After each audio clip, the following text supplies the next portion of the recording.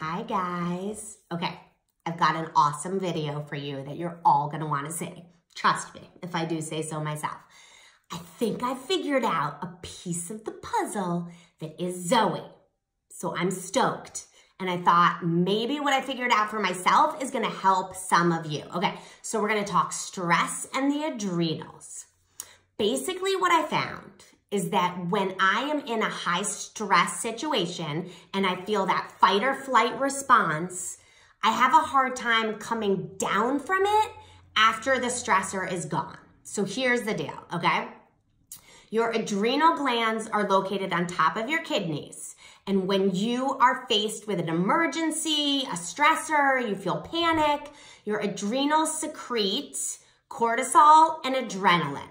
That helps to shut down like your digestive system, your immune system, everything. And it sends all the energy to help you get away from that stressor. Now, this is awesome when you're trying to get away from a bear, right? Because you just want like all your energy to get away from the bear. Once you're safe, then you want your body to go back to status quo.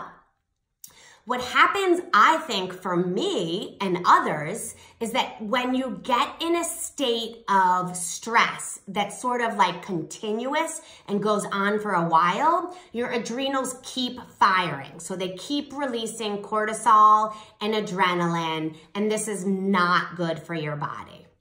When you have too much of this going on, that's when you get that super shaky feeling. You startle a lot. You can't sort of like catch your breath. It can start to mess with your digestive system, with your blood sugar, both of which I've had problems with. It just sort of feels like you have too much energy and no energy all at the same time. If this continues, you end up with adrenal fatigue, which is where your adrenal glands can no longer even secrete cortisol or adrenaline. And that's when you just like feel exhausted and you're wiped out. And this is gonna wreak havoc on all the systems in your body as well. So what we need to do is find ways to reduce our cortisol levels, come back from that fight or flight response, and just get back to normal. So ways that I found that really help me, obviously sleep is something everyone says all the time. I know for me, eating whole foods and not processed foods is a huge one, yet I still fall into the trap of like ease and being lazy and wanting to just grab something out of the cabinet, but that really does not work well for me. So I need to go back to eating whole foods. The times when I'm feeling like super jittery and stressed, I use what's called the 4-7-8 breathing technique. So you breathe in through your nose for 4 seconds, hold it for 7 seconds, and then release it out through your mouth for 8 seconds. And that really helps me just like in the moment. And then obviously like exercise and yoga. And I think part of what happened to me, not to get too much into it, but was like end of year stress, and then I hurt my ankle, and then I couldn't do my exercises that I love to do, and it sort of like spiraled out of control. Okay, so things we can do to help us reduce our cortisol levels, the ones I just talked about, but also you guys know I'm a huge Young Living fan. Huge essential oil fan because they've helped me so much. The first thing I got them for to help me with was sleep, and that has 100% worked and really helped with my mood overall. So let's talk about the oils I would suggest to use to help with stress. The first one is Stress Away. It's a blend of different oils. It's awesome. It smells really good. They call it Vacation in a Bottle. The second one is Peace and Calming. This is probably my favorite one. I diffuse it in the car. I diffuse it at night. I love this one, and my kids love this as well.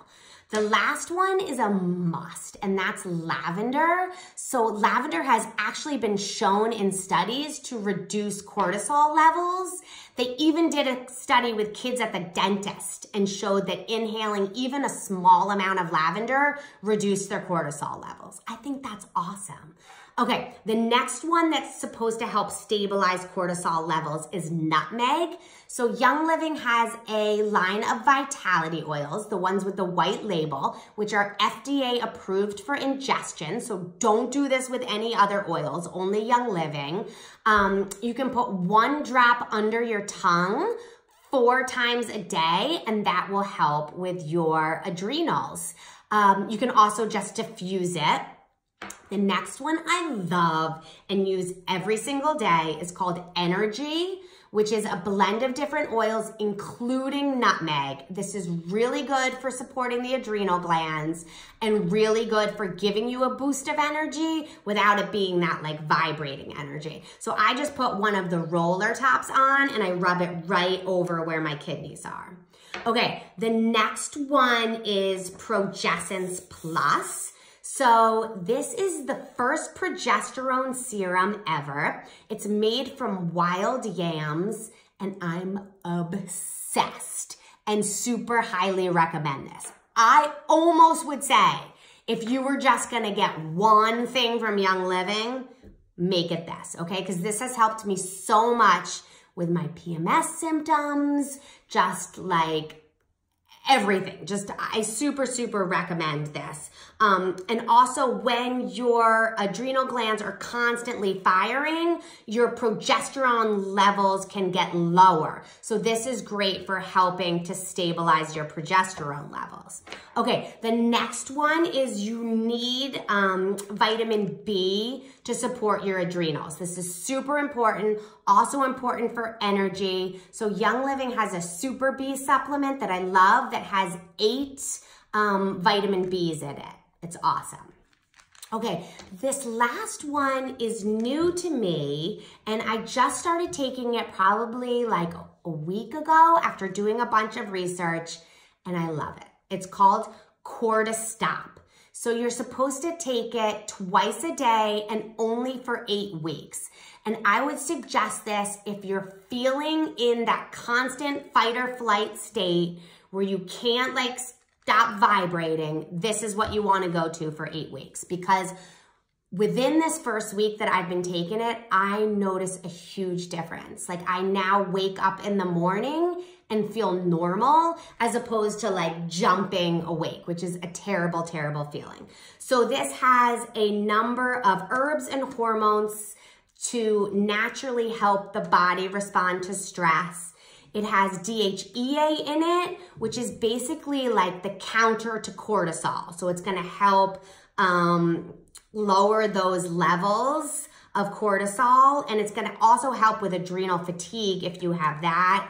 It also has a bunch of essential oils in it, like frankincense, which helps with stress, fennel and peppermint, which helps with your digestive system. So Cortistop is awesome. Those are just like a few of the ones that I end up using every single day to help me.